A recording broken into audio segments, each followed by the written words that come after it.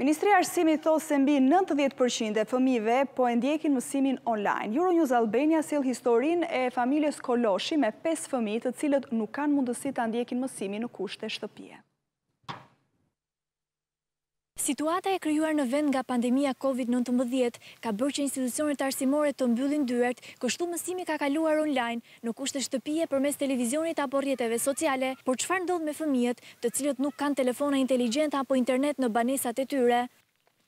Për të parë më nga afër se si mësojnë fëmijët pa internet, Euronews Albania vizitoi familjen Koloshi në zonën e Kamzës.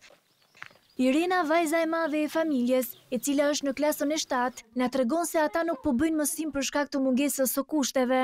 Nuk kemi pasur televizor dhe telefon për të mësuar online, kemi mësuar vetë të lexuar në libra. Kemi shkuar te shoqet, me bë detyrat, njëherë na jepshin njëherë jo. Shportën do ta shes në fshatin më të afërt.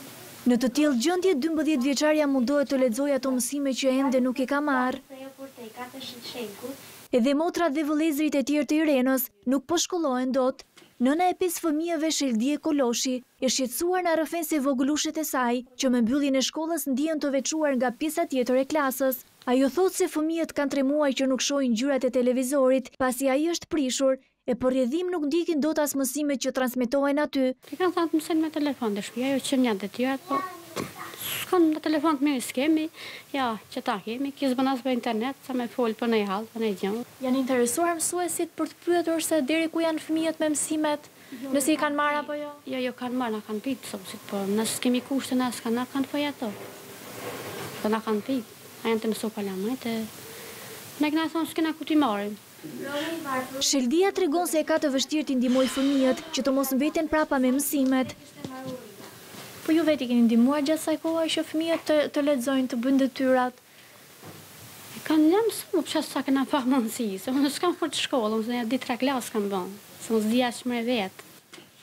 Sytë e pafajshëm të voglushve duket sikur kërkojnë përgjigje, se përse gjenden në të tillë situatë. Gjyshja e tyre Rabia thotë se djali i tij nuk është i aftë për punë, ndërsa nusja qep këpuc në shtëpi. Por djalin s'mund t'i marrë datë fëmijët. Po s'ka punë anonses, edhe ajo pota 200 lekë pora.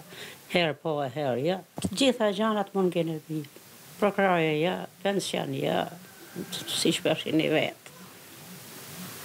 Ushte më të vështira, s'kosha me. Mbijetesa duket e vështirë në këtë familje, ku trishtimi duket se ka zënë edhe muret. Asnjëherë të zëmë si në kanë.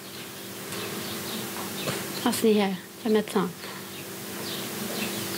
Shkot si në të gëzumë, ja. Po s'kot pikon shvija si e gëzumë. Teksa Ministria e Arsimit thotë se mbi 90% e nxënësve po marrin mësim në kushte shtëpie, fëmijët e tillë si të familjes Koloshi mbeten pa zgjidhje.